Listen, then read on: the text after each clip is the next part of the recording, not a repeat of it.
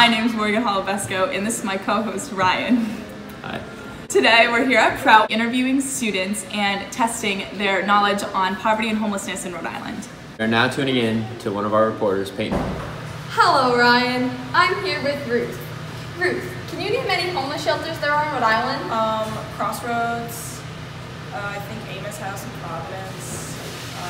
That's really all I got.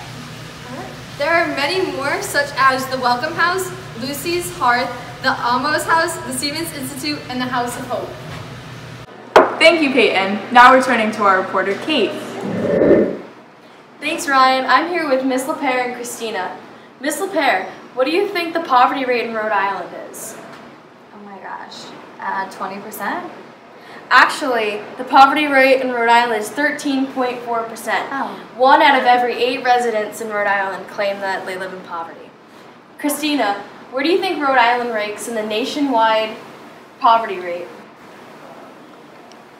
So out of 50 states, where do you think Rhode Island is? Actually, Rhode Island is 23 out of 50. Wow, that's not... Back to you. Thanks, Kate. Morgan, can you believe how uneducated people are about homelessness and poverty in Rhode Island? It's unbelievable. I'm really happy we're doing this segment. Now to Lillian. Thanks, Morgan. I'm in the North Commons with a group of seniors.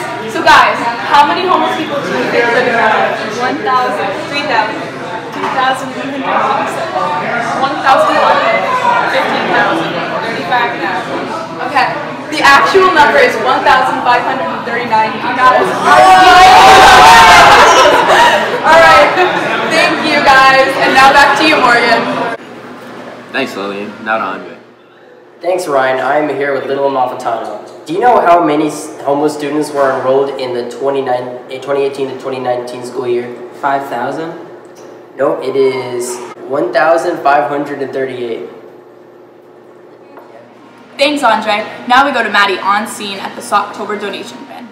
Thanks, Morgan, and I'm on site with these two lovely Prout ladies on the Socktober donation in the North Commons.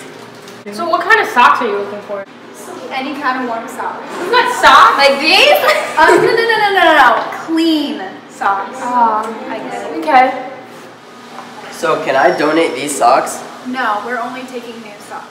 Thank you. Back to the desk. The socks will be collected in a bin in the North Commons. Thank you for tuning in to our Socktober segment.